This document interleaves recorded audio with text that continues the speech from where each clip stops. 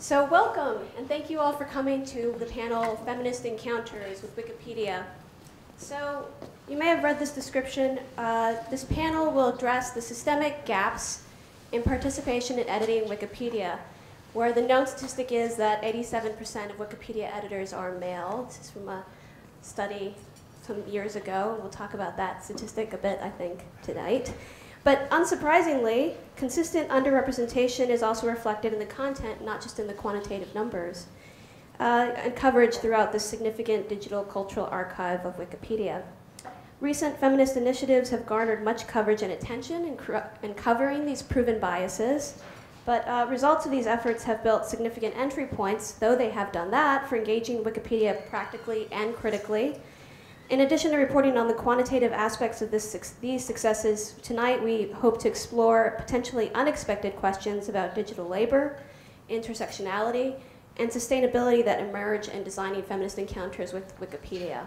And, you know, I think that Wikipedia itself has thought a lot about these issues, so to think about them specifically in relation to these initiatives is what we're after. So with that, I want to introduce our first panelist, who's sitting here in the front row. Anne Balsamo serves as the Dean of the School of Media Studies at the New School, here at the New School for Public Engagement in New York City, the sponsor of tonight's panel. And she's the author of Technologies of the Gendered Body, Reading Cyborg Women from 1995, and more recently, Designing Culture, The Technological Imagination at Work from 2011, both published by Duke University Press. She's also a co-founder of FemTechNet, along with Alex Uhas in Pitzer College. And this is FemTechNet you'll hear a bit about tonight, and especially in Dean Balsamo's presentation, is an activated feminist technology network of scholars, artists, and students, and she'll talk more about it now. Join me in welcoming our brave first panelist, Anne Balsamo.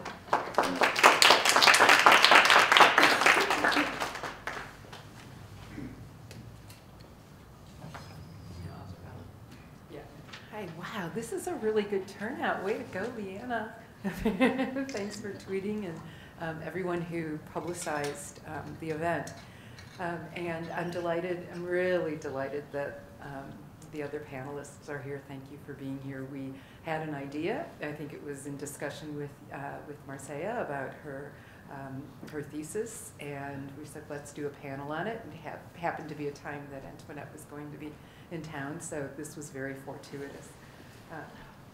I am going to take the time to kind of set the stage for my engagement with Wikipedia projects that really came out of a pedagogical experiment that I've been working on with a group of colleagues that, and this group is called FemTechNet. And as Veronica mentioned, FemTechNet is an activated network of scholars, activists, artists, researchers, and community organizers who all kind of work on the intersections of feminism, science, and technology.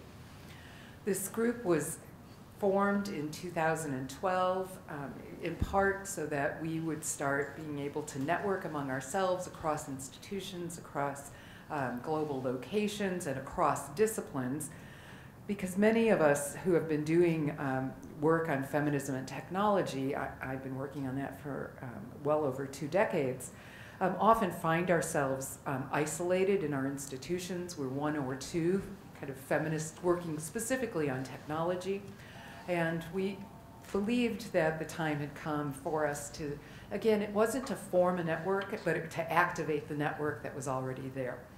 So one of the first projects that FemTechNet took on was thinking about kind of our pedagogical practices and how we might, kind of through the activation of this network of people who are interested in feminism and technology, how we might kind of address the underrepresentation of feminism and technology topics in various curricula. So it was also the time we got started in early 2012, which was, if you remember, just a couple months after the first MOOCs were kind of highly publicized and exploded into the popular imagination. So one of the things that we converged on was a kind of early critique of the the pedagogical aims of MOOCs and the pedagogical kind of foundations. We were really wondering what the underlying kind of learning philosophy is as MOOCs, and taking some issue with it from a feminist perspective. So based on work I had been doing in my book called Designing Culture, I made the argument that there were a couple things we could do. We could critique MOOCs, write white papers and essays and so on, or we might take on a more ambitious project or a parallel project of doing the critique in one form, but a parallel project which was to design something differently. So that's what we did. So an early kind of group, about 36 feminists, got together and we did what was a kind of startup project to create an alternative genre of MOOC. We call it a doc, and it is framed as a feminist cyber learning experiment. A doc differs from a MOOC in specific ways. A doc is a distributed, open, collaborative course, in contrast to the massively open online course that is a MOOC. A MOOC, and this is a very kind of pointed infographic. A MOOC usually starts with content that is produced at a brand name university, and it is the kind of role of the university to deliver its precious content to the uninformed masses, who all kind of plug in, kind of in isolated locations, distributed as it may be around the globe. But there is a sense that the aim is to reach the masses with the kind of grand insights of the centralized university. In contrast, a doc really works on the network kind of logic, and there is a shared kind of central node to a doc, but it is a commons where people kind of plug into the commons. And I'll talk a little bit about how this is was kind of organized. Our docs have nodal courses. So the doc is a consortium of courses that are taught in institutions, mostly throughout the United States. We ran the first doc in 2013 from September through December. It was called Dialogues in Feminism and Technology, and it involved, as you can see, about 27 instructors, 200 students, about 25 drop-in learners or self-directed learners. We had kind of shared public-facing learning materials that we called video dialogues. Just in that kind of 15 weeks, there were more than 3,000 views of our shared materials. Students produced keyword videos, so there were about 24 of those. And one of the things, and I'm going to talk a little bit about this, just by the end of those 15 weeks, we could document at least 1,000 Wikipedia edits that people had made throughout this. And probably the thing that we're the most proud of, but this is because we're a different kind of MOOC, right? We're not reaching the masses. We are trying to work on creating a critical mass of learners. We had a 99% completion rate, which means most of the students, I think we had one student drop out, and I'm sorry to say that that student was a new school student in my course. So if anybody fell down on the job, it was me. The doc is, we're in now our 4th season of running the doc, sponsored by FemTechNet. It had been wildly interdisciplinary or cross-disciplinary across library, information sciences, and various humanities programs. And the way in which nodal courses were organized is that each instructor who wanted to teach a nodal course taught a course that made sense within the curriculum that they were already teaching. So we didn't have a singular syllabus. Rather, what we had were 15 modules based on different topics that people could plug in as it made sense. Here's a list of the institutions that were kind of involved, and you'll see it ranges from, small liberal arts universities, the genre of university that is the new school. I don't know what it is entirely. It's a university, a genre unto itself. Some of the big name universities like Brown and Yale. And one of the things that was really interesting for us is that we had 2 startup groups kind of convened themselves by community organizers. One group that met in San Antonio, not San Antonio, and the other one that met in Massachusetts. So 2 groups that followed along for the 15 weeks that met in local libraries and coffee shops. So 18 nodal sites, and this is pretty typical for how the docs run in the fall. Spring terms, we usually have fewer participants. So just in kind of overview, again, our aim was to create a critical mass. You know, there will never be a day, although I would love to see this day, when there will be 10,000 people at one time signing up for a MOOC in feminism and technology. Talk about being a pragmatist. You know, we just wanted to reach those who are already distributed across the globe, and 200 at one time in synchronicity for one semester, that's more than I could ever get, even at a place like the New School. So in part, you know, our aim was much more modest than a MOOC, which is why we could also have a lot more collaboration, a lot more contact. Open versus scripted, this is the notion that the site-specific courses were embedded in particular curricula, that we didn't kind of demand a singular syllabus. Collaborative versus online, the courses were kind of incorporated technologies, and there was an online component, but for the most part, it was a very kind of set of collaborative exercises where people worked kind of course to course to have their students kind of work in complementary ways or in collaboration. And again, we didn't constitute it as a standalone course run through like Blackboard or Canvas or so on. Rather, we opted for a commons that we built ourselves that wasn't kind of branded in any way. It wasn't a Coursera offering or so on.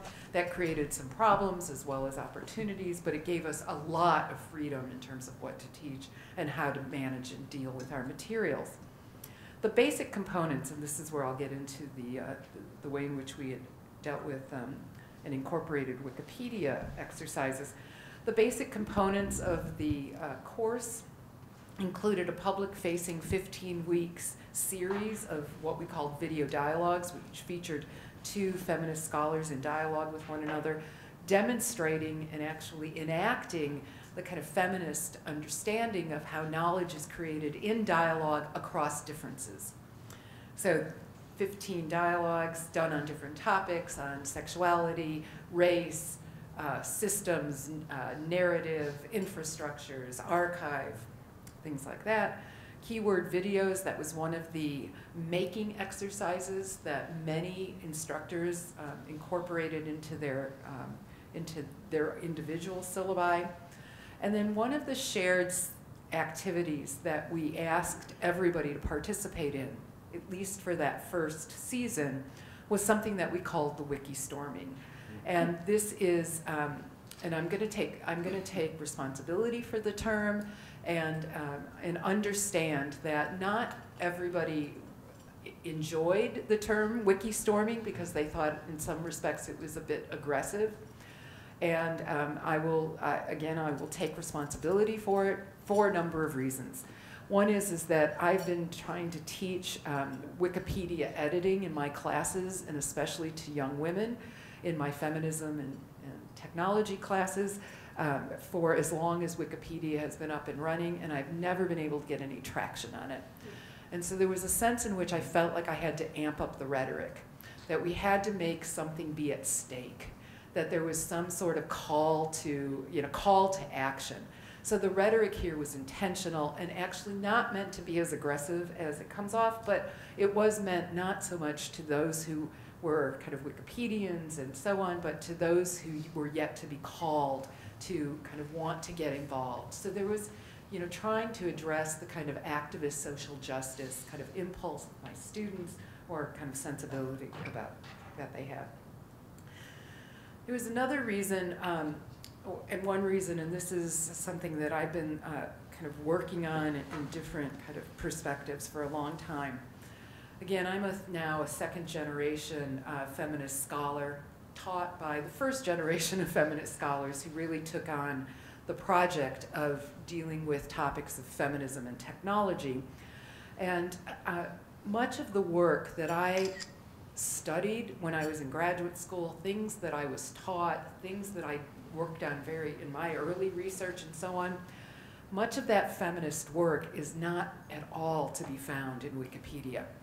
And there's a book in particular that is an incredible resource that was a gift to the feminist scholarly community by a woman named Autumn Stanley. It's called Mothers and Daughters of Invention. It's a 750-page book, and it documents more than 4,000 names of women and feminists who have made contributions to 5 different domains of history of technology.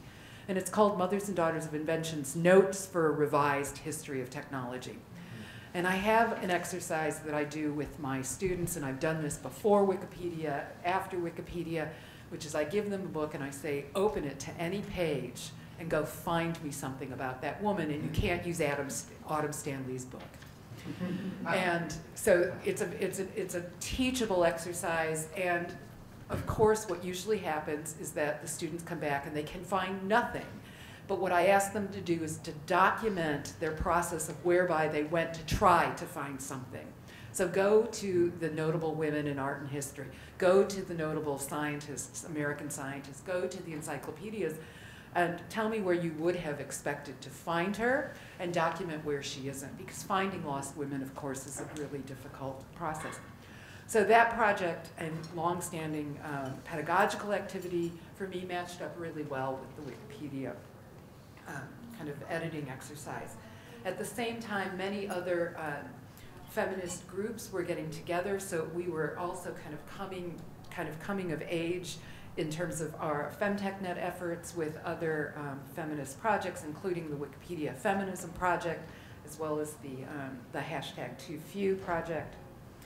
So, I'm just going to kind of mention a couple things about, and then I'm going to turn it over.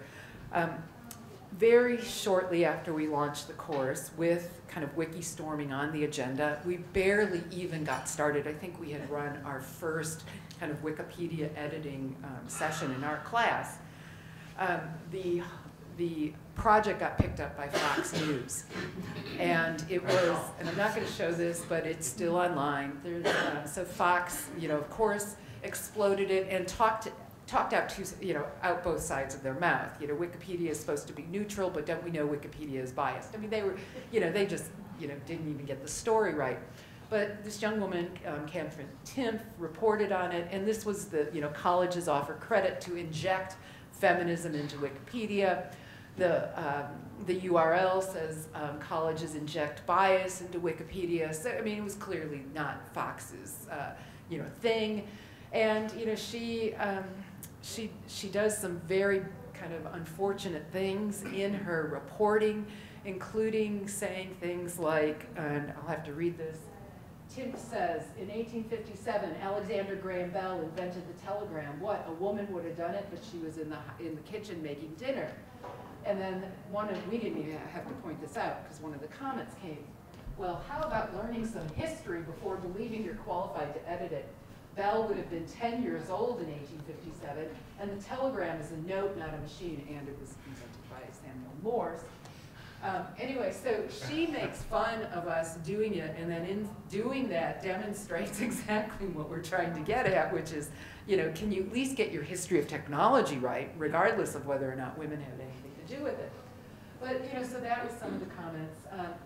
And then here's another one. I have one. The closest a woman should ever be allowed to get to a business is to shop at it. So it was a very teachable moment in the sense that although we were very kind of uneasy about the attention from Fox, it also demonstrated for the students in most of our classes that there's something at stake here. People don't want us taking on these kind of difficult topics, and that the kind of widespread ignorance about women, contribution to the histories of technology is pretty blatant and being reproduced, actively reproduced. Some of the kind of noteworthy contributions that were produced in just my class and in the context, and I should say it wasn't just my class because Veronica and I co-taught it, but for example, one of the students kind of created an entire page on Heresies, the feminist publication of Art and Politics, which hadn't had a Wikipedia page at all. Another student worked on a page on just decriminalizing sex work. A feminist dictionary, this, again, major kind of contribution to histories of women and language. Didn't have a Wikipedia page, and although it was, you know, it has been a kind of major, impactful kind of feminist work. And then different single, kind of single pages on noteworthy women, and so on. So in the process of doing the wiki storming activities, we created a number of resources for other instructors, FemTechNet instructors, so that they would learn kind of how to teach with Wikipedia. And in that case, I want to give a shout out to a very special person who was with us from the beginning.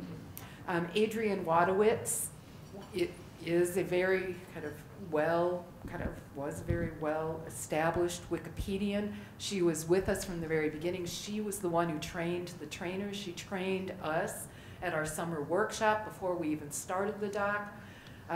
She died in an unfortunate accident in April 20, it's already been a year now. It's last April. She was with us every step of the way. She did workshops. She was with us in our, in our first, our kind of first season. And, she did what is really important with Wikipedia, which is she brought a whole group of newbies into the Wikipedia culture. She showed us where to go, how to register our projects, how to make sense of the pillars, how to understand, how to read the discourse and the different pages and so on.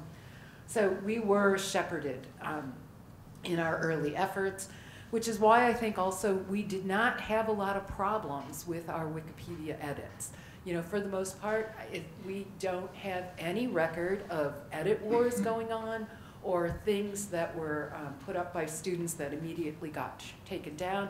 And I really attribute that to the fact that that Adrienne not only kind of guided us in how one participates meaningfully in the Wikipedia culture, but she also went to bat for us when people did come up, or other editors may have come up with contestation and so on. So I want to say thank you for the opportunity to both get a chance to just talk a little bit about FemTechNet and the context, and I'm really looking forward to the other presentations. Thank you.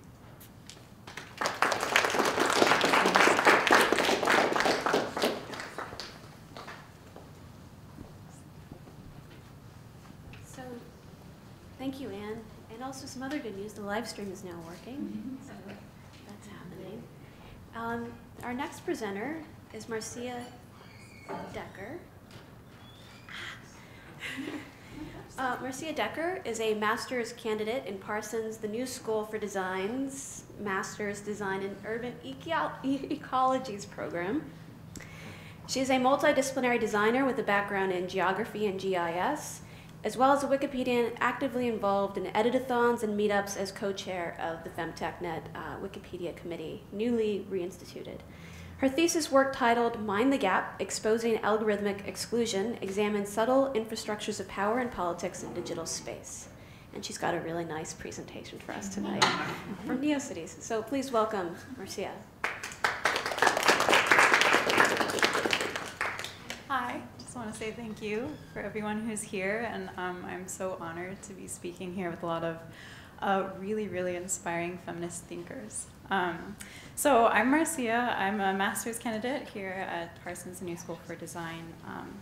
My thesis, I actually used Twine, which is an open source, nonlinear storytelling game format, and I was playing around with trying to make it into a presentation, so bear with me, it's a little experimental, but I thought it might be fitting for tonight. So a theme that has been really prominent in my research in understanding is understanding hidden infrastructures that marginalize the voices of the other, especially in digital space, where familiar reproductions of power structures that exclude many voices in urban society also define who is represented in the digital. Digital space is not a utopia free from the politics of identity, body, race, or gender. The infrastructure in both physical and digital spaces is designed to be ignored. Though the outward face projects a message of ethos and transparency, democracy, open and public platforms, behind the mask is a mess of commercialization, privatization, safety concerns, harassment, and inequality. And as Dean Balsamo has written about before, there are readily observable social and cultural consequences, such as new languages, new body-based habits, way of knowing, narratives and myths, agency, and we have to ask, for whom are these conditions created? The lack of critically distinguishing open from equal allows for inequality to continue to operate behind the mask. And it is incredibly important for feminists to be engaged in the dialogue and being a part of shaping a future that, frankly, doesn't suck. So. A concrete example of this inequality that I have been engaging deeply within my research and relevant to the topic of this panel and the urgency of it is Wikipedia and its gender systemic bias, where, as we've heard before, 87 to 90% of the editors are male. A lot of people are very surprised when they hear this statistic for the first time, in part, I think, because of the new myth that an open platform cannot also exhibit glaring inequalities that impact its content. And the impacts are seemingly obvious yet covert, and sometimes it feels hard to question that as the underrepresented voice. And the inequalities continue to thrive even after explicitly recognizing that the gender bias exists and affects the content of Wikipedia, which Wikipedia itself has noted as a prevalent issue for it in its early beginnings.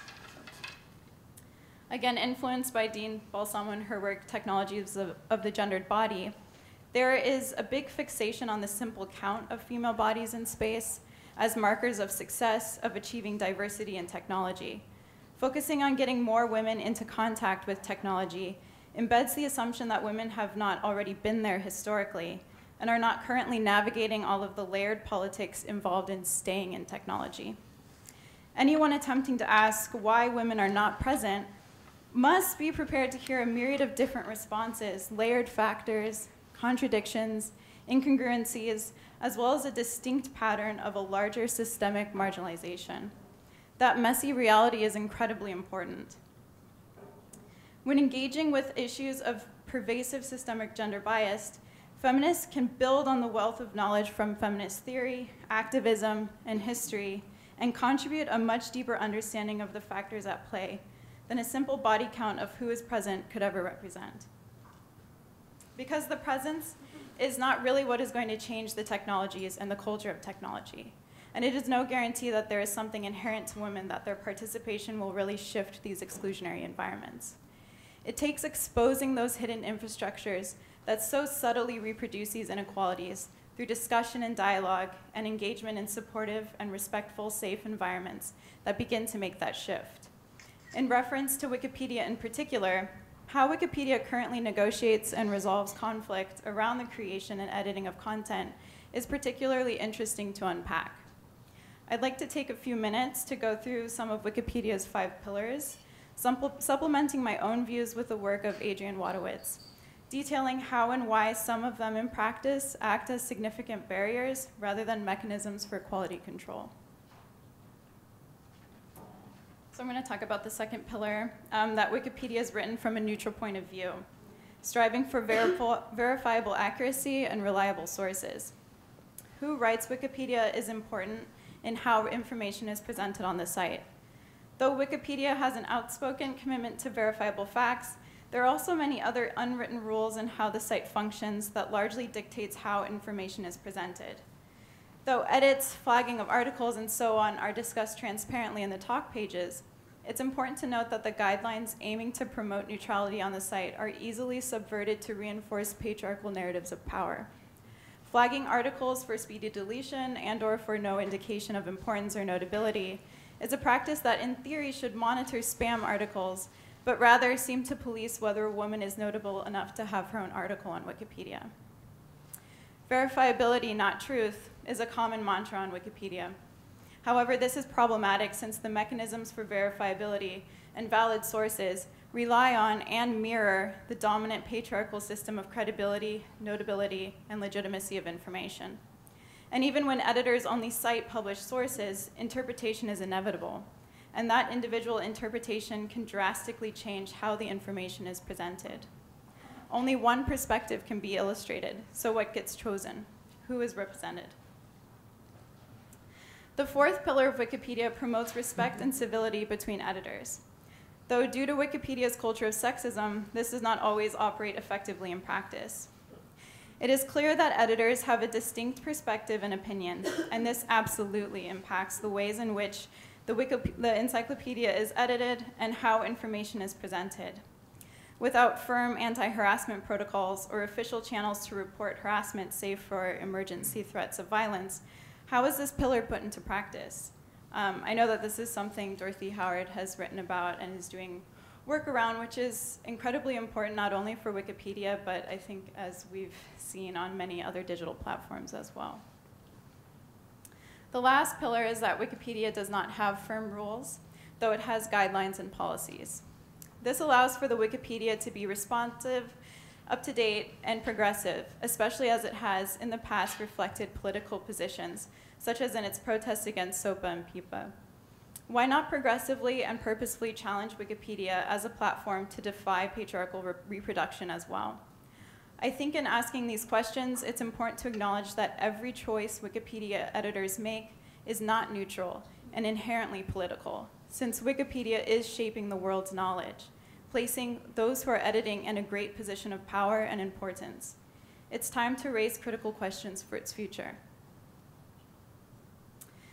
And being involved with Wikipedia editathons and meetups as Wikipedia co-chair in FemTechNet has been not only a network and pathways to raise those critical questions, but also as an exercise in community action, sharing as well as producing knowledge collaboratively for a larger shared knowledge platform. Editing within a feminist network shifts engagement from passive to active. Editathons, while seemingly small, are vital in salvaging Wikipedia's potential for inclusivity. It is a tool to claim some power to challenge, disrupt, and actively change what is flawed in the structure. Editathons in particular are becoming energetic, exciting, and productive in the content of social interaction, with editors ranging from beginner to expert. The outcomes of the events are quite literally writing women and their contributions back into history. The outcomes and the events provide networks of support, as well as an entry point into technical and computing environments where while simultaneously critically discussing and shifting the inherent sexist infrastructure of digital space. And as a scholar and practitioner in urban design, it's especially heartening for me to be a part of what I see as an actually attended, super fun and engaging community meeting. All right, thanks again.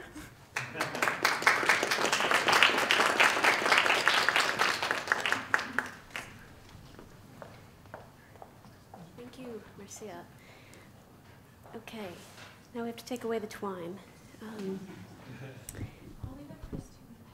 Yeah, I was going to let you, do you want me to show it, screen it before you take the stage? Okay. So I was going to, okay, and then you can play it? Okay. So Dorothy Howard will introduce the video, and I will introduce Dorothy Howard. Dorothy Howard recently served as Wikipedian-in-Residence at the Metropolitan New York Library Council, where she gave Wikipedia editing trainings and lectures on Wikipedia to libraries and archives in the New York metropolitan area and in the eastern United States.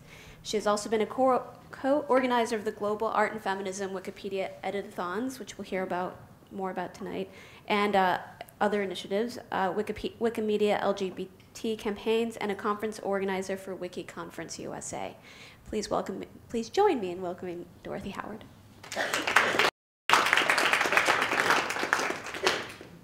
Thank you, Veronica. Thank you, Anne, and everyone else for coming out tonight.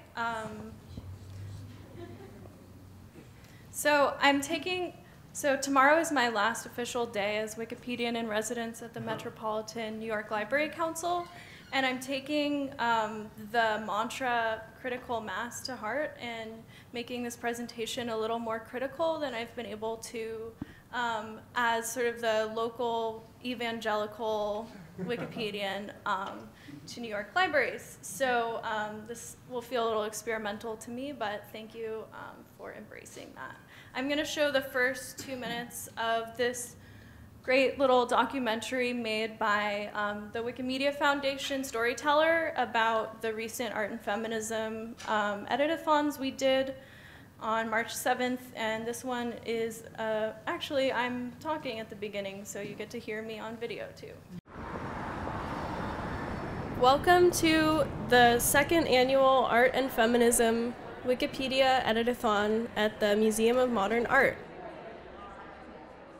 In 2010, there was a study that found that around 8.5% of Wikipedia editors were women.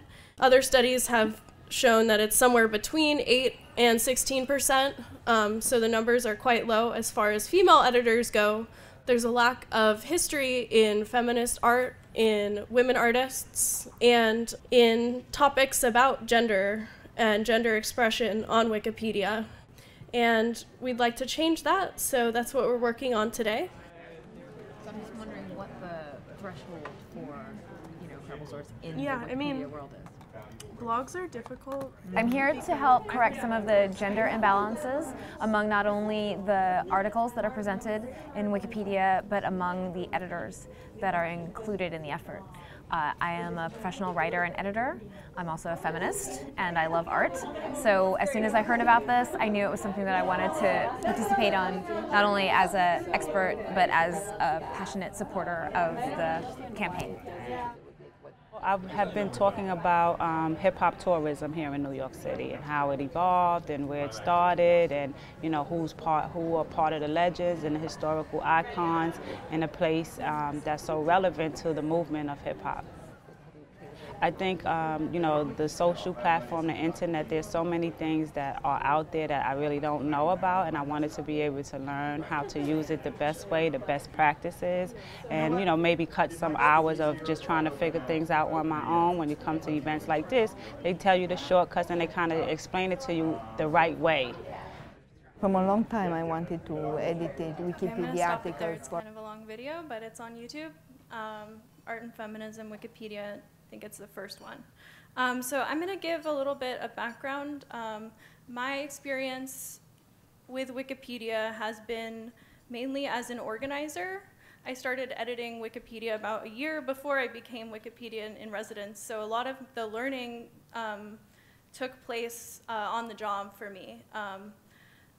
So I've been Wikipedian-in-Residence at the Metropolitan New York Library Council for about a year and a half, and that's involved working with libraries and archives on a strategy for putting their collections on Wikipedia, and it's usually started small scale, so writing a few articles and then perhaps hosting an event or doing more. But beyond that, so we've hosted around 15 editathons at institutions like the Guggenheim and the Center for Jewish History here in New York.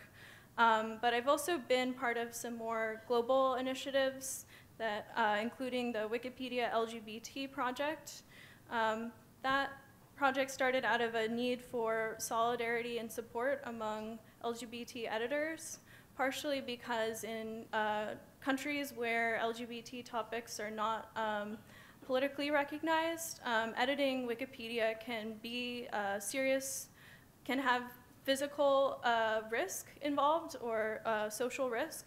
And so globally, Wikipedia editors need support on these on how to remain anonymous and edit these topics, or on the kinds of social issues that they can't talk about within their chapters. I've also been involved in the Art and Feminism editathons that you see here. This year we had about 70 events, so it was globally, all the way from Russia to Australia to Amsterdam, to 10 events actually in California. So it was practice in coordinating sort of a global nodal campaign, and I have some takeaways from all these projects that I'll be going over later, especially this one. And a project that I'm probably the most proud of is the Black Lives Matter editathons that we got to work on at the Schoenberg Center for Research of Black Culture, and that included editing topics on Black history and the African diaspora. This has been particularly of interest to me because I like to think about Wikipedia as a tool for activists and activism. That I gravitate towards articles on current events as an editor, and sort of following the article for Michael Brown. So the Michael Brown shooting actually happened on August 9th. Black women's lives matter too. It's interesting that you're for that. You know, they don't say anything about black women. Black women get shot by the cops. Yeah, black girls aren't protected in schools. You know, and it's interesting that people take on these projects and talk all of that. But where's the sisterhood? You take the black man before the black woman. You need to look at that. That's a really good point. Thank you for that comment. We can definitely talk more too during the Q&A. I just wanted to let you know because I might. Thank you. So on August 9th, Michael Brown was shot, and by August 11th, there were over 5,000 edits to the page with 523 editors. So this was actually the site where a lot of the conversations about the case itself were happening, and the details down to the second were being recorded. 90 days after the shooting, there were over 2 million views to this Wikipedia article, and it was the top source of consulted information on this event. So Wikipedia, I like to consider Wikipedia a battleground for current events, especially when we're talking about topics in race and gender. I've also been actively writing articles about controversial sort of current event topics. I wrote the article for Cecily McMillan, Occupy Wall Street protester, and I was really interested. I asked one of my friends who was an Occupy protester for an image because he knew her personally, and I put it on the Wikipedia article, and the next day it was on the front page of the Wall Street Journal. However, the next day, the article was flagged for notability and went into an article for deletion debate, where I was subsequently accused for posting on Twitter about this sort of circumstance. So I was accused of meat puppeting and almost got some of my feminist Wikipedia editor friends' accounts deleted. So it was articles for deletion and the notability debates that Marcea was talking about are especially prevalent to current events and feminist topics. So those are the main areas that I've been working in the past about 2 years.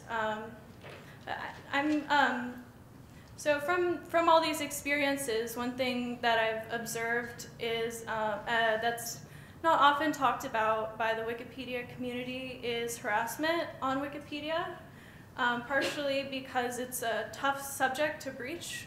We all love Wikipedia. It offers an incredible global community.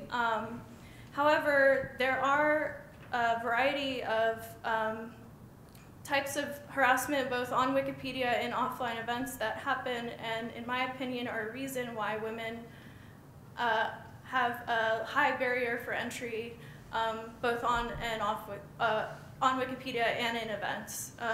So on Wikipedia, the common types of harassment include trolling and stalking, toxic masculinity, or blatant masculinity, sexism. So when I say blatant, I mean the kinds of posts that Anne was talking about, blatant sexism, but also emasculation. What kind of posts that you put up?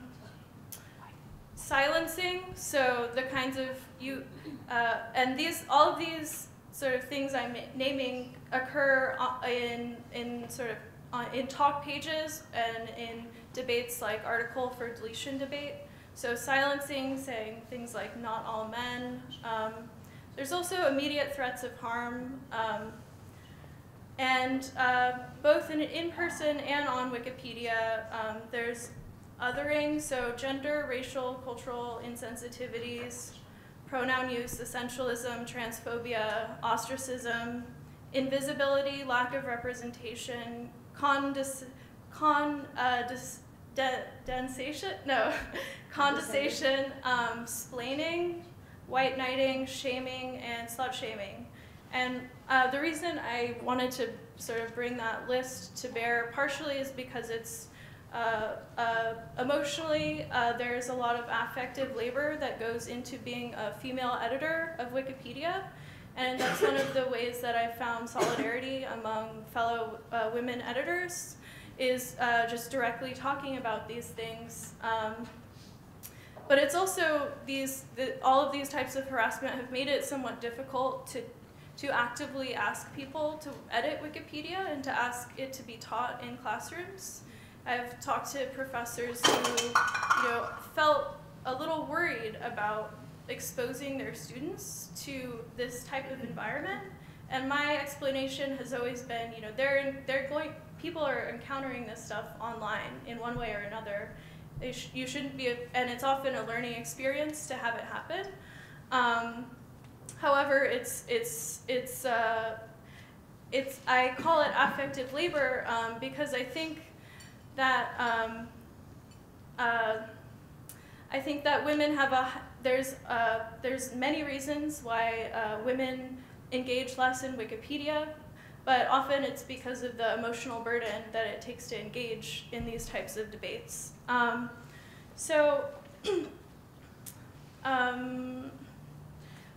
my next sort of criticism of Wikipedia of this nature is that volunteers are part of global community and sort of help each other in editing and other sorts, in understanding Wikipedia's policies. However, volunteers are also forced to handle their own complaints for harassment. So Wikipedia has a process for people reporting immediate threats of harm, such as like suicide and death threats. But other than that, the Wikimedia Foundation has no sort of formal structure for mediation, and you can send an email to like the OTRS, the Wikipedia email, or ask other editors to help you out, and there is a growing number of feminist editors. However, because there is no process for reporting this type of stuff, it's often left to the work of administrators, which is one of the most male sort of populations within Wikipedia, and to the higher courts of Wikipedia, which are even more male. So in my opinion, asking volunteers to self-mediate this type of stuff is one of the reasons why Wikipedia has had such difficulty retaining female editors. So I like to use the metaphor that actually an artist named Park MacArthur brought up, or Park MacArthur and Mia Mingus brought up in a recent talk at the New Museum. So they were talking about accessibility. It was in the context of disability, but could be viewed more widely. So accessibility as an act of love and solidarity and intimacy. And so I'd like to sort of, I was very fond of this way of thinking about accessibility as it applies to the usability of websites, especially websites, and how websites can maybe think about providing better services or better processes for reporting harassment as a form of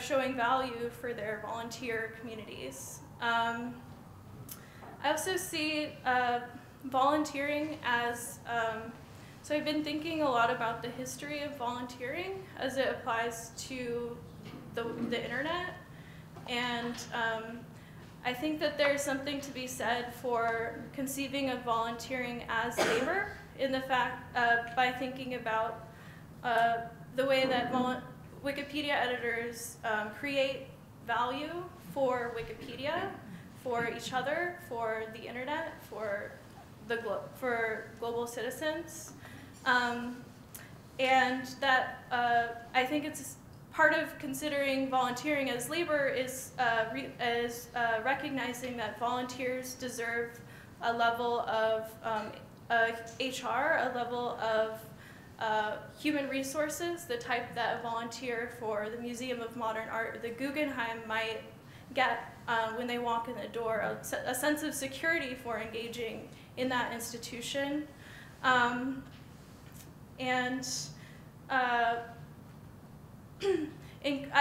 would say that one of the hurdles that Wikipedia faces as it moves forward is the fact that as it increases its sort of army of online volunteers, it will have to conceive of how to sort of provide certain basic services to those volunteers to help them manage social disputes that naturally occur between humans. Let's see. And I also think that harassment is a feminist issue because it has a huge effect on gender and diversity within Wikipedia, and a huge effect on special needs and contributions in non-English platforms where there's even less resources for learning about things like the gender gap or finding fellow voices that can, tell you how to mediate certain types of harassment. So in terms of continuing this sort of strain of thinking about volunteering as labor and harassment on Wikipedia, I also think it's important to consider that some populations have a higher barrier to entry in online communities because of digital literacy factors. But then when they actually are able to, perform the necessary tasks to engage, they're more often victims. So these populations have less time because of leisure inequality already, and then have to spend more time mediating their own the harassment that comes to them. So I'm also interested in how mediating your own harassment or mediating mediating disputes that naturally occur on Wikipedia is a form of sort of effective labor. I generally talking to women in Wikipedia, everyone has a story about a negative encounter. I'm incredibly grateful for all of the support I've had within Wikipedia. However, I think that this does come up more for women, and it's important to talk publicly about it. But so women are forced to take on sort of this defensive role, explaining themselves, sometimes also forced to take on anonymous identities or to hide or protect their identity at higher rates, to change their Wikipedia username. There's also a fear that I've observed in women that feel that there's a risk in editing so-called controversial topics about female sexuality, for instance, or seeing feminism itself as a controversial topic and straying away from those things. I've definitely encountered this in the Wiki LGBT community, people that don't want to edit on LGBT topics, especially in other languages, because of this perceived or known risk. There's also something, let's see, I also like to ask the open question of if Wikipedia is actually made for men. I think it's really interesting. I'm not a UX expert or anything like that, but it's interesting to consider the gendered aspects of design.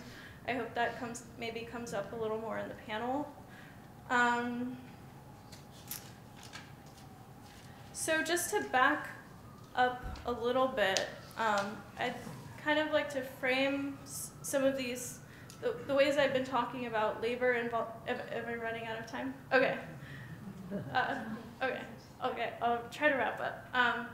I've been thinking a lot about 1970s Italian feminism, and the connection there is that movements like the wages for housework movement formally called for economic compensation for domestic work, attention to affective labors, and the reliance of capitalistic economies on exploitative labor practices, and specifically drawing attention to leisure inequality. And the wages for housework movement coming out of Italian feminism has sort of been reapplied or reappropriated to talk about affective labors on Facebook. You might have heard of the Wages for Facebook project, which was actually a project of one of our Art and Feminism co-founders. And I'd like to revive that, that specific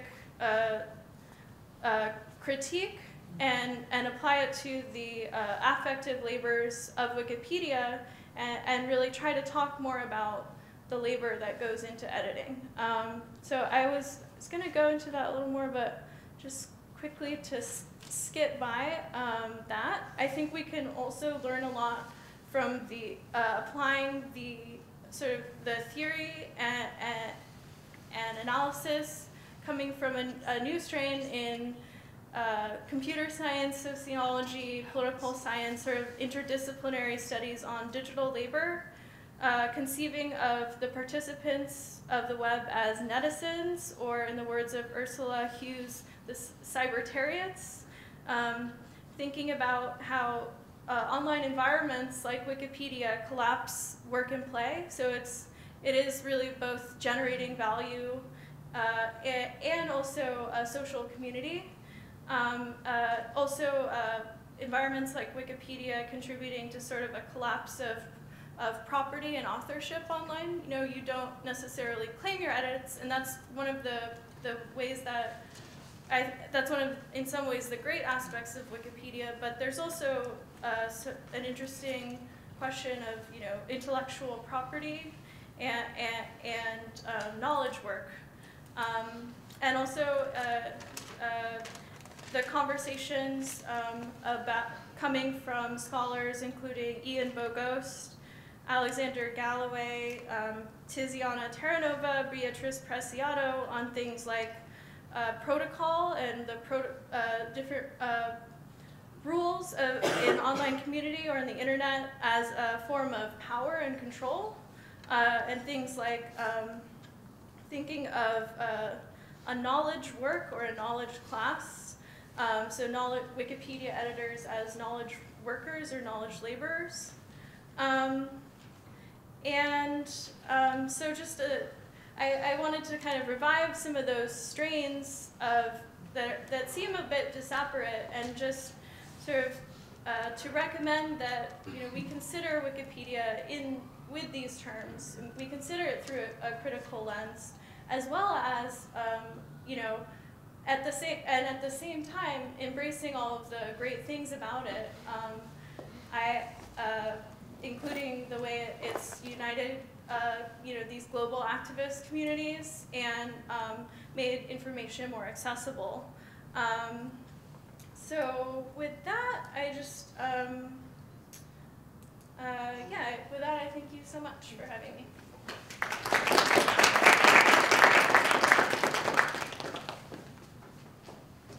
I don't mean to rush. You know, I do hope that we have some time at the end to talk about a lot of the really important issues that are being raised in our Q&A.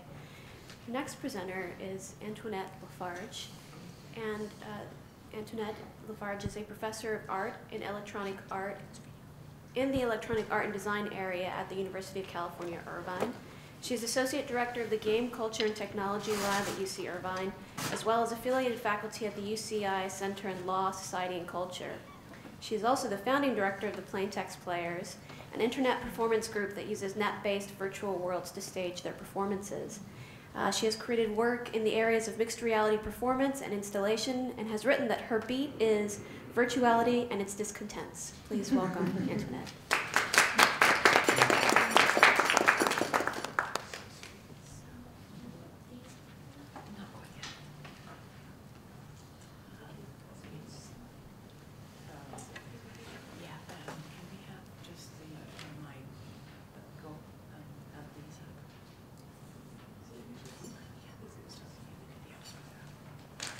Hi, everybody. I'm getting over cold. I'm a little hoarse, so forgive me if I sound really froggy.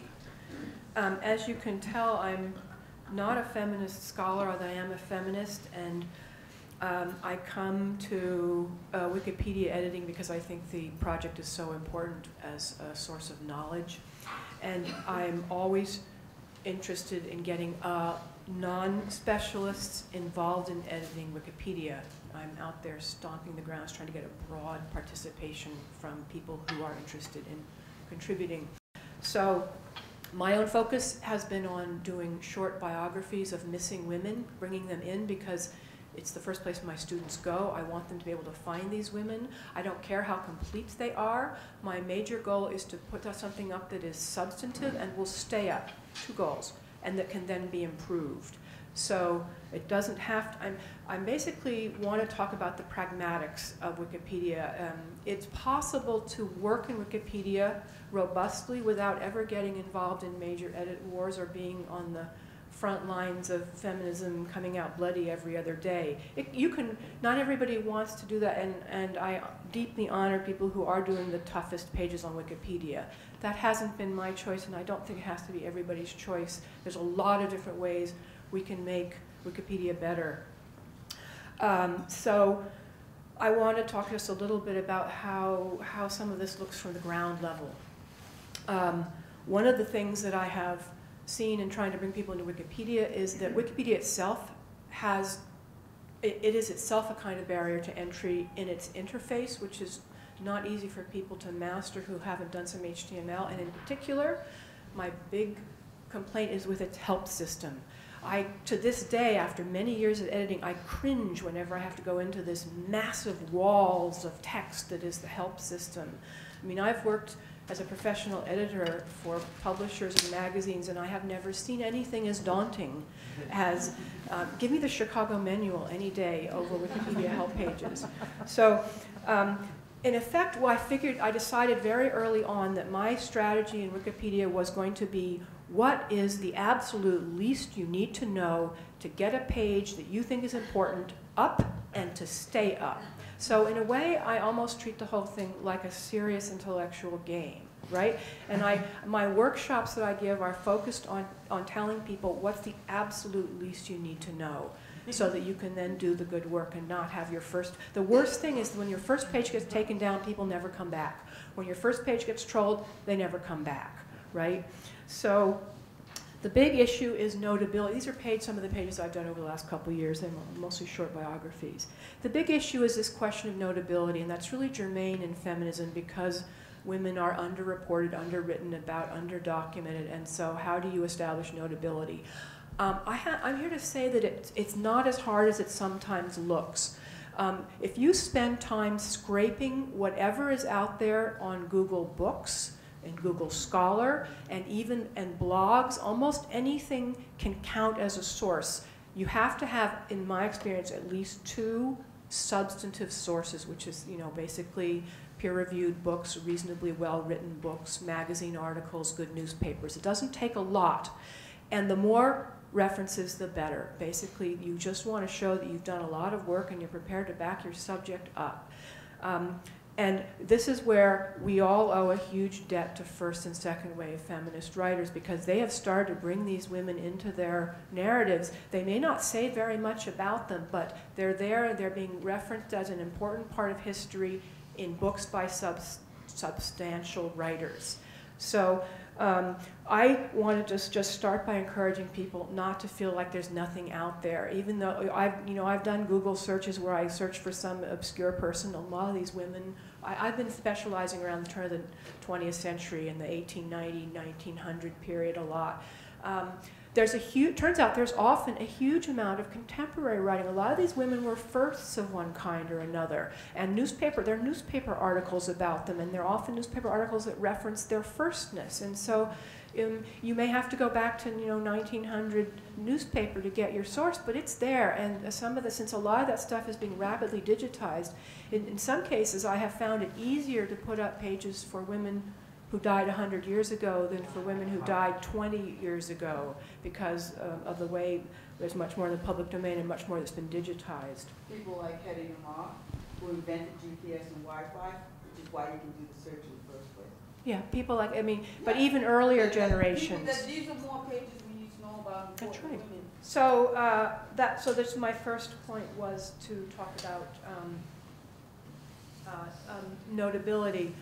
Also, I wanted to mention, this is the references for a page I did recently on actually on a historically black college that started out as a women's seminary.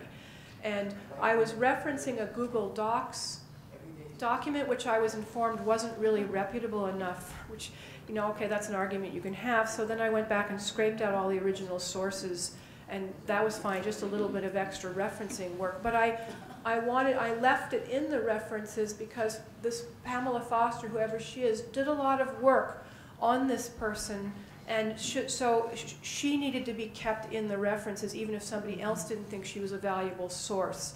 So one of my issues is also to make sure that the women who are writing this stuff are themselves kept in the references and turn up over and over in these pages. So that's another minor place where the feminist agenda operates, is in who gets footnoted and who you're referencing, not just who you're writing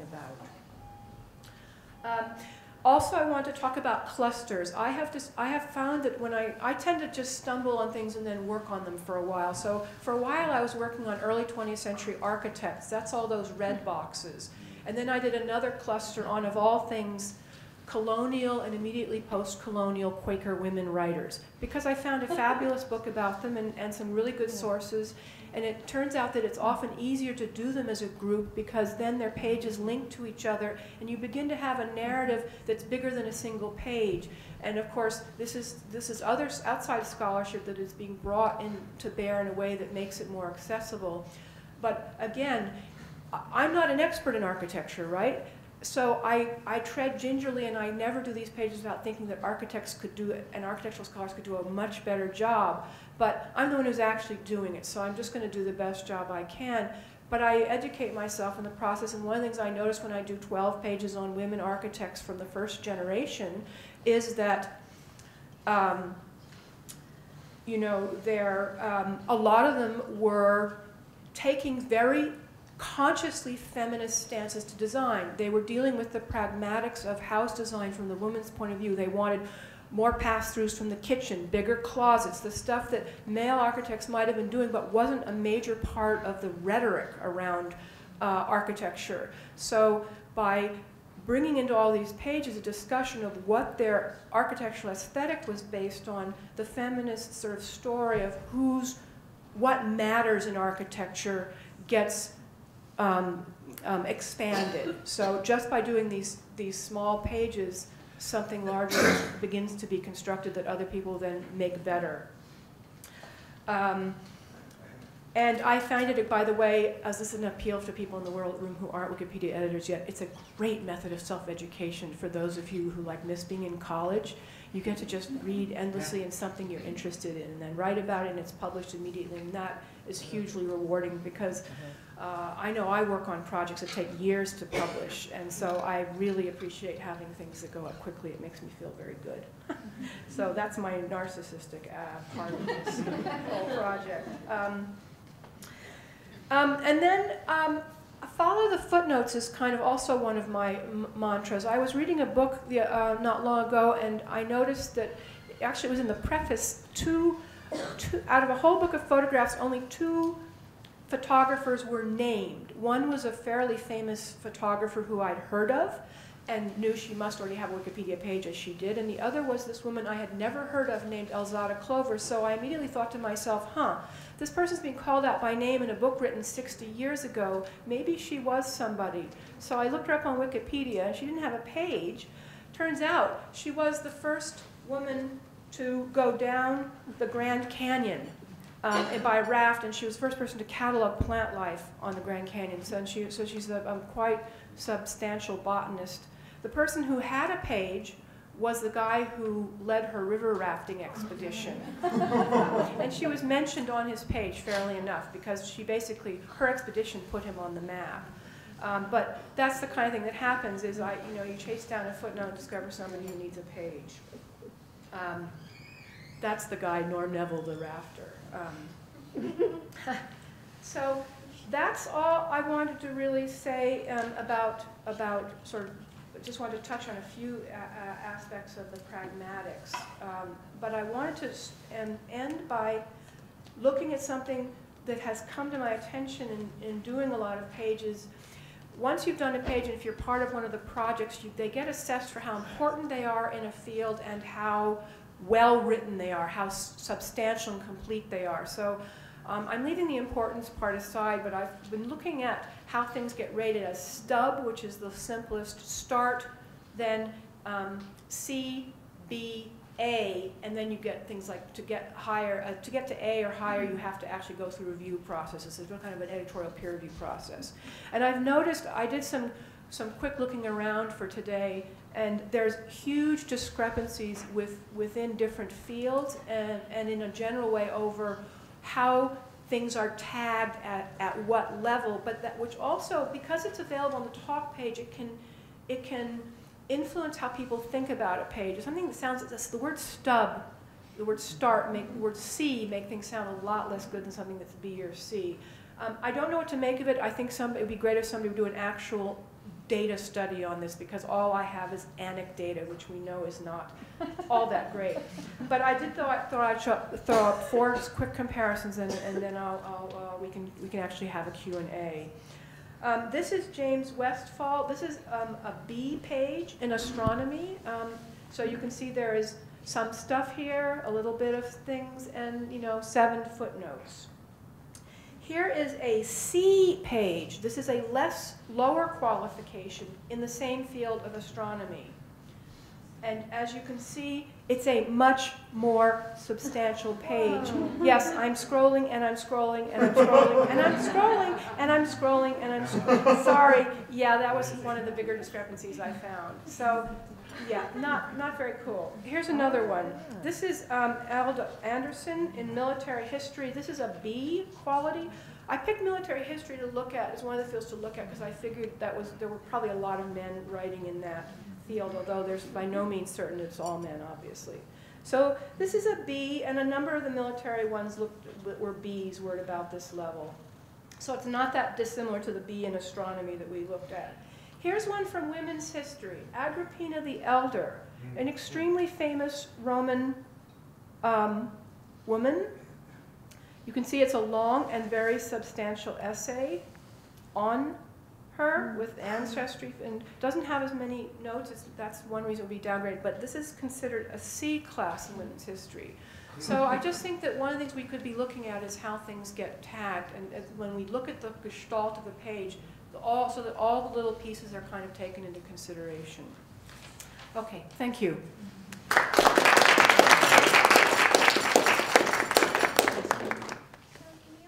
And so I wonder if we can talk a little bit about how we think about intersectionality and how it reverberates maybe with feminist efforts more generally, historically, in feminist organizing and feminist pedagogies.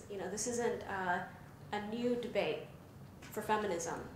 And so it's something that maybe Wikipedia is having to think about in a different way of how to understand its environment, trying to solve this problem of the gender gap, the woman problem, and then actually thinking about what kind of environment or what kinds of protocols, procedures, history are we welcoming people into. Feminists having the same kind of question of what we don't want to just have representation of other types of feminists or black feminists or trans feminists, but we actually want to think about that in the actual design of our organizing efforts. And so if we have any thoughts with the panel about that kind of hard question. I always like starting really difficult and then we'll just go into the easier stuff. But I don't know if you have any thoughts. I tried to diffuse with a joke there in all transparency. I guess one thing, I don't necessarily side by the critiques of technology scholar Jaron Lanier about Wikipedia. You may know him, but one of the things he said, he talks about Wikipedia's monologic language. So he talks about how its history is usually written from, many different ways of speaking. If I was a history major, and we mostly studied primary source texts. not secondary text. And what you get out of the primary source is a voice.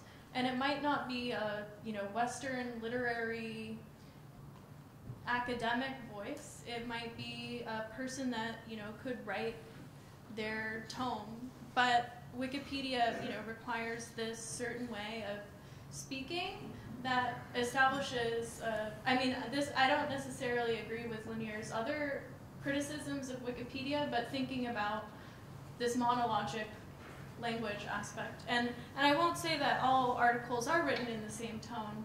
However, I think that there is something to sort of this like Western academic tone, and that makes it hard for people that haven't necessarily studied history to contribute, if that makes sense. And you, maybe more than any of the other panelists, I'd be curious about your history and how you came to thinking about Wikipedia critically, from where you may have started, or it seems, it's academic publishing is so slow. It's really gratifying when Wikipedia publishing is so. I'm overlapping. I'm threading together things. I'm bringing things together. So I was just setting that up to say that, Dorothy, it seems to me that you may have written in a Wikipedia style before coming to an academic way of speaking. And so I wonder how that affects how you now are able to write critically, or if you find that to be a different kind of style or tone. And then to also, second, as a kind of follow-up question, thinking about the different speeds or different kinds of tones of writing for academic publishing as different from fandom, as different from Wikipedia writing. Well, yeah, I came from a history background, so Wikipedia was like the perfect food for my fetish for bibliographies and writing bibliographies. And I do think that people trained in library science and and archival science are especially good at editing because they've been trained in this style, and that's one of the reasons we've reached out to them in particular, and that they've been such great collaborators. But yeah, it is an interesting question. I mean, there are classes teaching high schoolers how to edit, and there's this sort of lingering question of how early is it okay for someone to edit Wikipedia? Is it okay if a 5-year-old is editing? And I mean, it's that I've heard debates about that, and it is interesting, who actually has access to writing history, and when history is written from a secondary voice rather than a primary voice where you have a little bit more freedom for creativity in your tone, that relationship does change.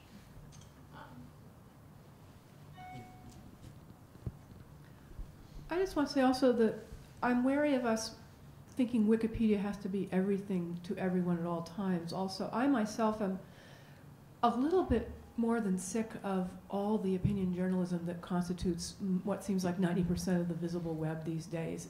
Everybody has an opinion about everything, often very well expressed, and that's great, but it's almost as if that doesn't need a place in Wikipedia. There's a certain refreshing lack of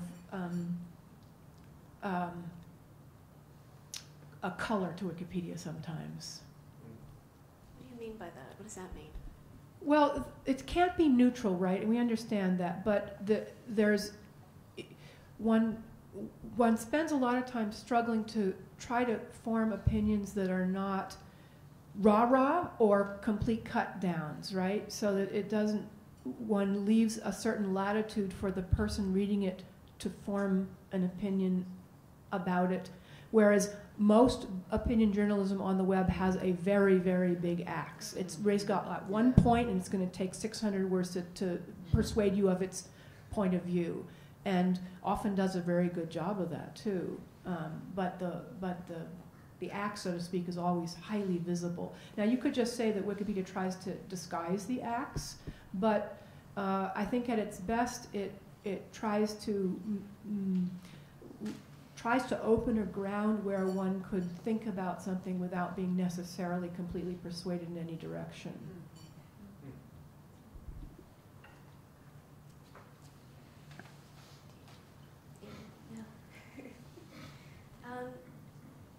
Yeah. I actually have a question for you. So you mentioned like firstness as one quality of, was it 19th century women that, or like they were able to especially sort of write about? Yeah. I'm curious like what your thoughts are about using firstness as a qualifier for notability for women, because it is actually something that has been sort of debated within the Wikipedia community, and it's an interesting question of, does being the first, you know, it's one way that history is often written for women especially. It's, that was the first woman to do that, first woman to do that. But there is sort of like something at stake in using that. Right. Well, yes, I understand that. But if you think about it, an enormous number of the men in there are in there because they were the first at something also, and then that's usually there's usually a lot more there as well, because they often had much more widespread impact because of the way male inventions, male activities get picked up and amplified throughout the culture.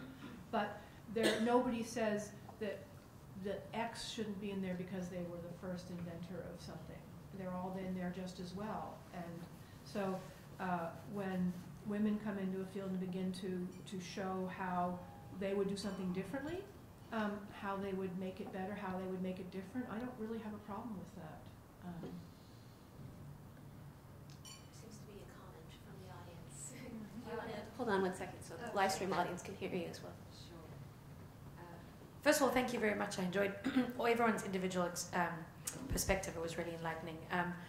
Just a comment about the astronomy. So I'm a female astronomer, so I was very delighted to see the exposure. And one of the references that I saw was the Marie Curie complex, which is a great book because it highlights female scientists. You know, as a female scientist, you're always told about Marie Curie because she was, you know, the first of everything. But as a double Nobel laureate, that's quite a large bar to set.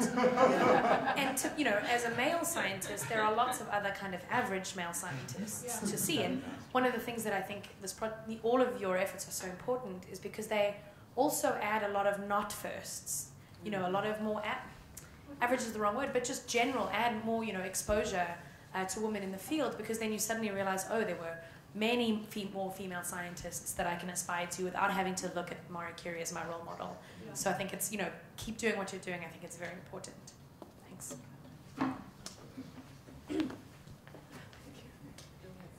Oh, yes. I'm interested in, I've been working with Marcea, and I'm more in the urban game, and we got to get that on the list there, for the cities game, is how Wikipedia is being used as a model for other kinds of platforms, especially community-based open platform, knowledge platforms, whether you're cooperative knowledge and sharing things, to the giant juggernaut of the smart city, talk about male-dominated kind of thing that is going on. And it is a really scary kind of thing where the UN might just essentially adopt Cisco as a methodology for judging everything, and it's not science fiction. But your question, that discussion of how do I write, and how do I write the knowledge, and I think your observation is very important, because if we're going to create open knowledge platforms that are created by local communities, how do we write it in such a way that I can get the information, but then take it out and make it political in a kind of conversation, and understand that this isn't the political conversation, but it's a knowledge to have a baseline to go somewhere, because it has to establish some sort of baseline. And I've been talking to Marcea because there's so many people looking at Wikipedia, because in some regards it's the only global scale community collective.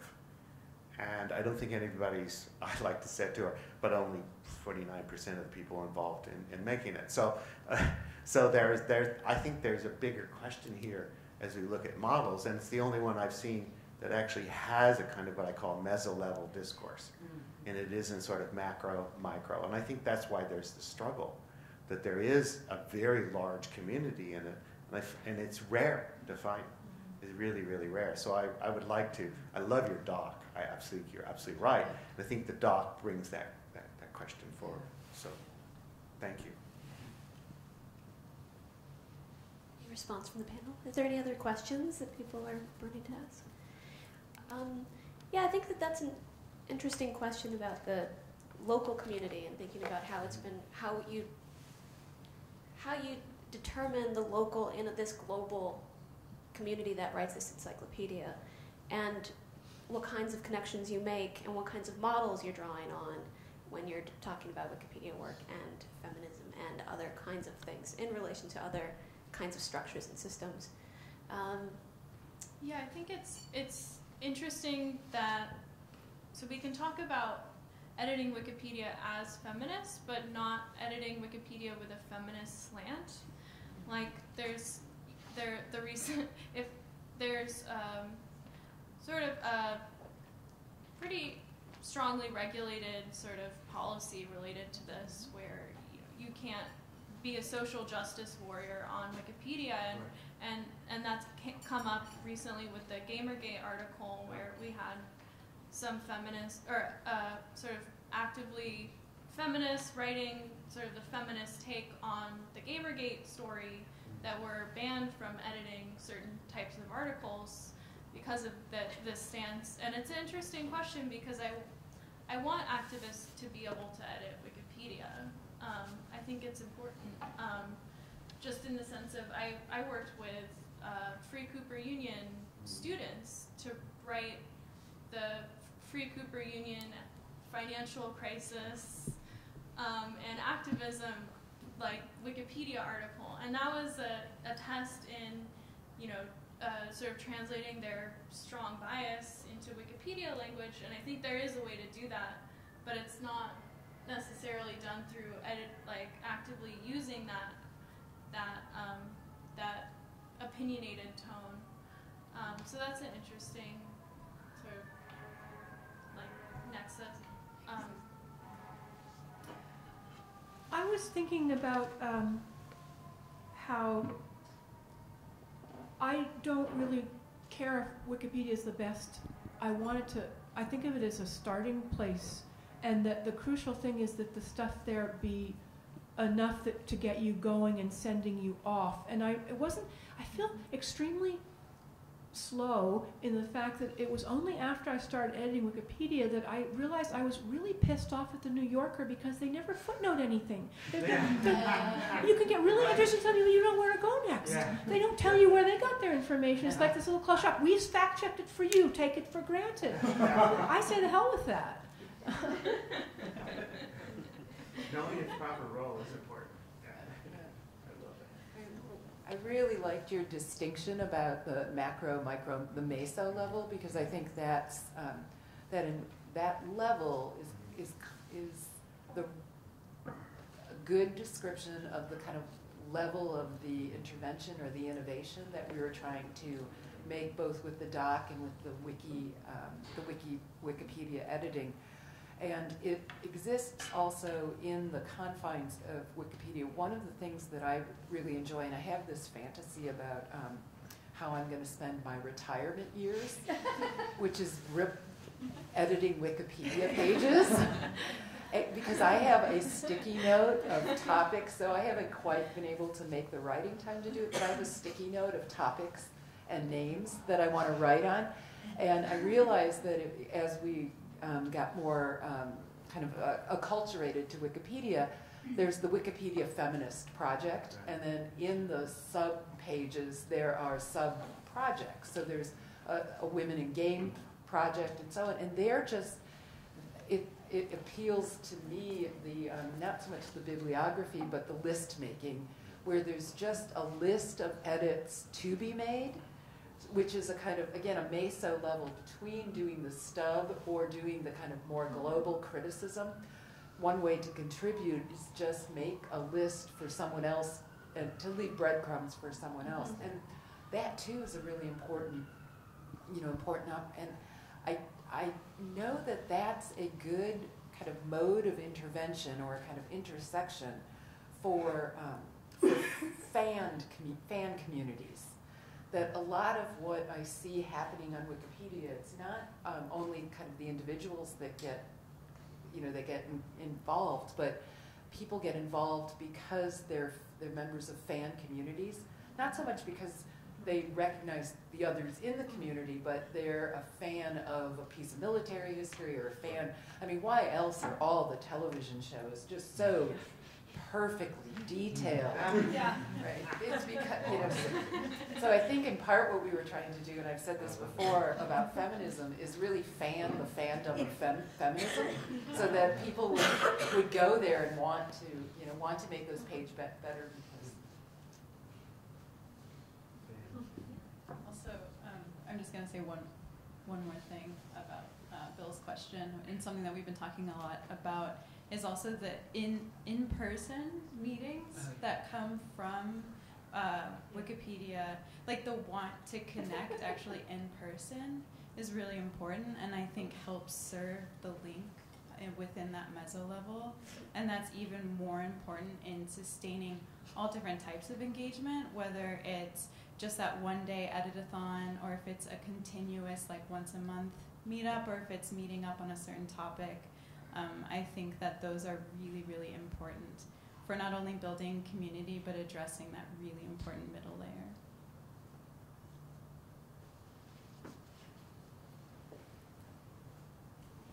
So one of the things that Dorothy just brought up was the actions of Wikipedia's arbitration committee in response to the Gamergate article and the banning of several feminist editors, and on the flip side, not banning several noted sock puppet, meat puppet accounts designed to add pro-Gamergate or report the controversy style facts to pages of the overall subject as well as a large number of the victims.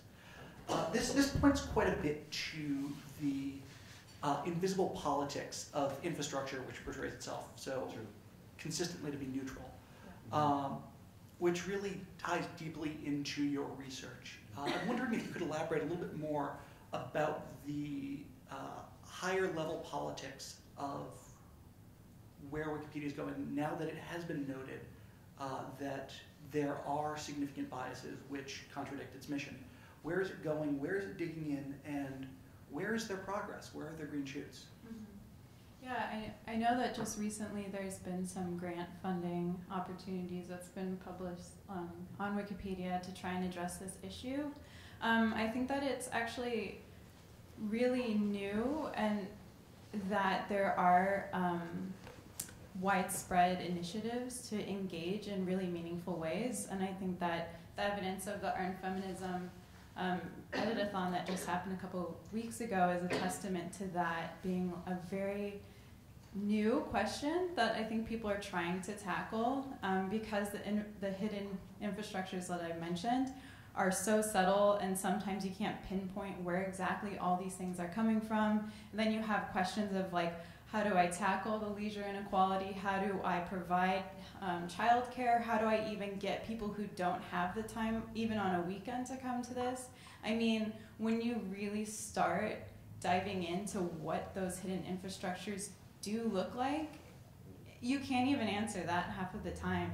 And it becomes really, really difficult to design and sustain, like design for that sustaining engagement, to try and shift that culture and to address all of those really political issues.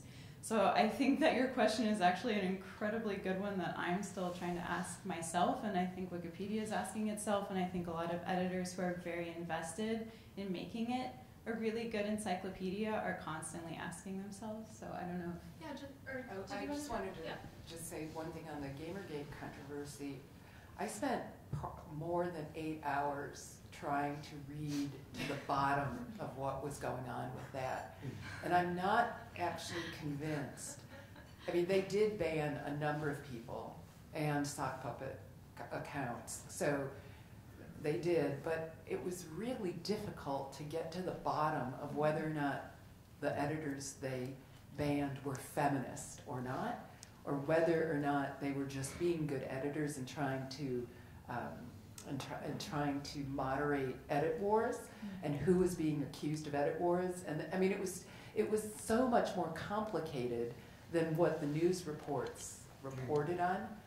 You know, going all the way back to having to figure out when different accounts were created, and then go back to the 4chan discussions about creating those accounts. I mean, it led all over the place in a way that the headlines that came out, Wikipedia bans feminist editors, I wanted to believe, because I want to make some, some polemic. But when I actually went in to try to get to the bottom of it, like, how did they know they were feminists when they're, only one of the editors was ever referred to as with a gendered pronoun in any of the work that they had done, so they didn't even know if they were women or men or so that in fact it really revealed to me the complexity of the procedures that go into producing, arbitrating Wikipedia's discourse production, and that mere mortals have a really kind of daunting project to try to get at the bottom of something when it becomes controversial. Yeah, just to add to that, one thing that I would really like to see happen is like Wikipedia's higher courts have so the equivalent of like court reporters or people that their job would be to like translate and summarize some of these findings for a public non-Wikipedia audience, because I definitely have seen a lot of reporting about the Wikipedia that is kind of off base. But as far as what we're doing to change some of the dynamics of these like invisible politics, I think that I'm really excited about all of the Art+Feminism campaign and the work of recruiting female editors, but I think we need to get better at not just focusing on content contributions to articles in that like historical way, and actually get women to run for like admin positions, because those are definitely really highly, like even a higher percentage of male to female there. But it's interesting that women, and maybe this is, I don't know, maybe there's a reason for this, that women often focus really on adding content to Wikipedia in the form of writing in history, and not necessarily on all of the other sorts of maintenance tasks, or from adding categories, tagging articles, or doing just some of the more behind the scenes stuff, like reviewing new articles, or participating in the deletion discussions, or in the discussions about the actual policies themselves, which are very dynamic. So trying to get women in those places of higher power within Wikipedia as well.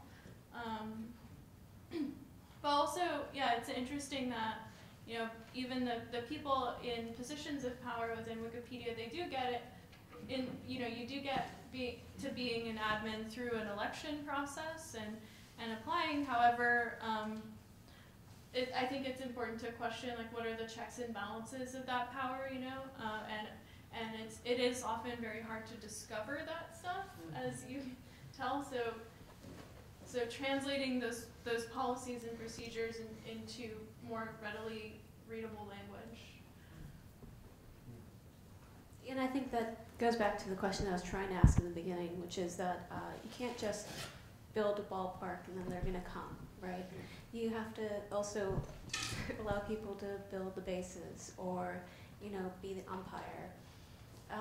And so those kinds of assumptions that we have about what will happen with Wikipedia if we just add women and stir, it's going to be disappointing if you do that, right? That's not going to be the right kind of campaign, because the structures may go unchallenged, and that's exactly the work that you're doing, the thesis. So I wonder if there are any other comments or questions from the audience. Or we should just warm up because it's so cold. Drink some red wine. Thank you very much for coming. Thank you. Appreciate you.